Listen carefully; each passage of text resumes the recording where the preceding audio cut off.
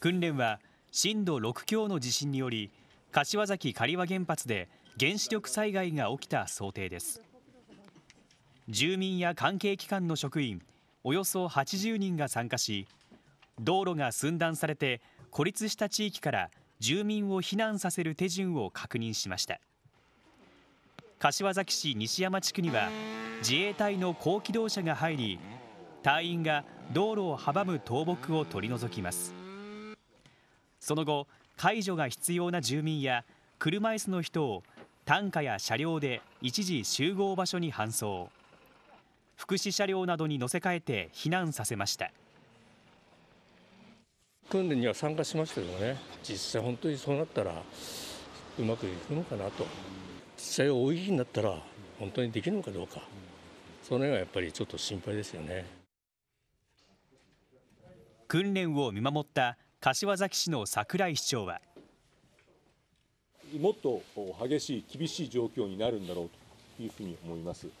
車両の確保、人材の確保といったものが本当になされるのかどうなのか、より一層厳しい条件で、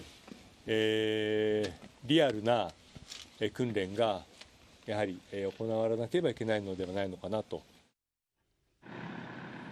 刈羽村での訓練は大雪で高機動車も入れない場所に孤立地域が発生した想定、大型の雪上車で住民搬送を行いました。即時避難ということになれば自力で避難しなければならないのかなと思ってます。避難道路の確保は絶対必要になってくるかなと思いますので、県や行政の方もそういったところはお願いしたいなと思っています。元日の能登半島地震では道路の寸断により車両が通行できない状況が多数発生。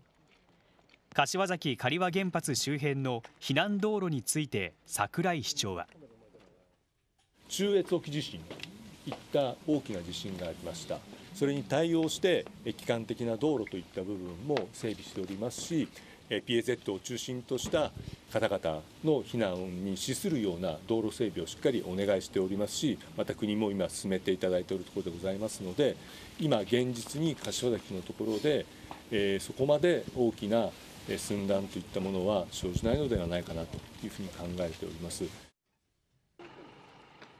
住民が参加する今年度の原子力防災訓練は今回が最後で、県は能登半島地震の課題も踏まえて新年度に向けて新たな訓練計画を検討するとしています。